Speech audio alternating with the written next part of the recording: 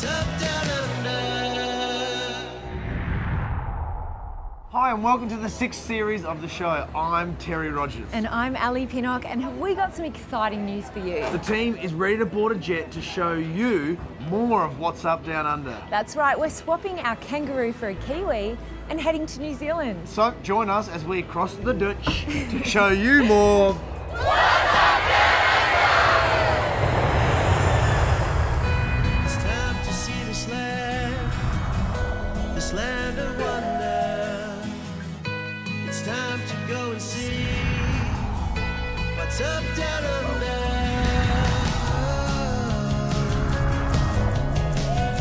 What's up down under?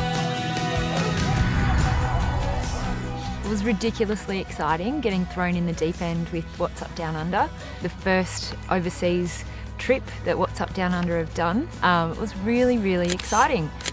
Ali, how good was that flight? Terry, it was so good. I can't believe it was an overseas flight. It felt quicker than Melbourne to Perth. It did, but now that we're here, we've got business to attend to. Wheels. Jayco, here we come. Let's do it. Jayco is known around the world, so picking up a couple of Jaycos in New Zealand was easy, thanks to South Auckland Caravan Centre, one of thousands of Jayco dealers worldwide. Being a newbie to caravanning, I decided to let Ali drive the Jayco Conquest motorhome, which is a great way to get into caravanning and still travel in style, while I towed the Jayco Silverline.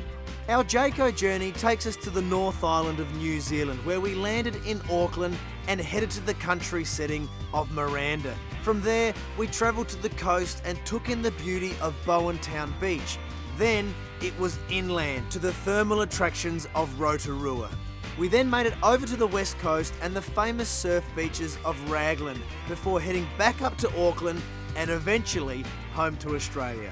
From Auckland we had one more stop to pick up our Nissan Navara, a great vehicle for towing, courtesy of Nissan New Zealand, and we were then on our way to the Miranda Holiday Park, a member of Family Parks.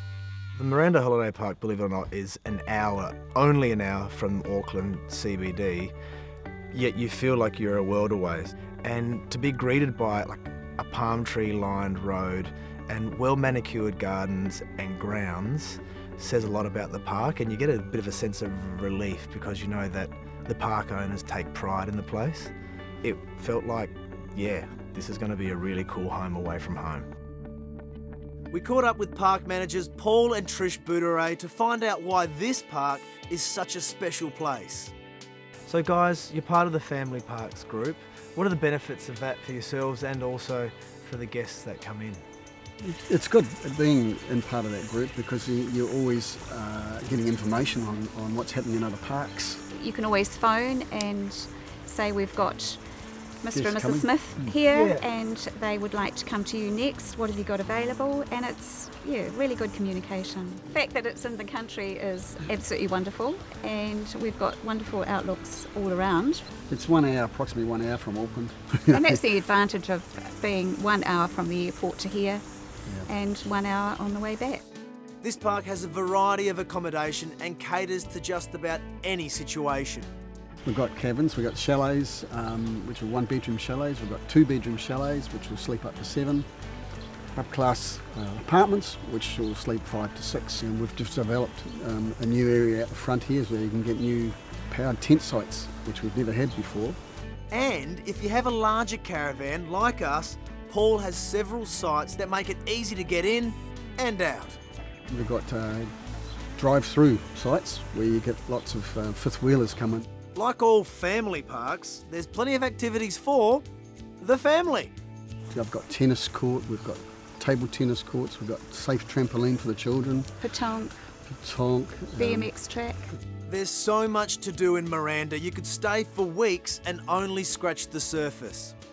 Well, they can take day trips to the Coromandel. There's fishing, great fishing out here. When you get here, you feel as though you are away from the city, but in actual fact, close to markets, local markets. We've got Annie in the shed up the hill, and there's also an antique shop there. And we have the Bugger Cafe, which is heading towards Thames. And for those who like to bring the entire family, We have a special pet-friendly area at the entrance to the park. And when you just want to relax and enjoy the natural hot springs of Miranda, you don't have to go too far. We have our own mineral hot pool right here. Look at that. Which is great, and people just love it. They've just got to come and see it. I mean, it's an experience they can't really miss. If you want to find out more about this park or any other family park, just log on to their website, familyparks.com.au.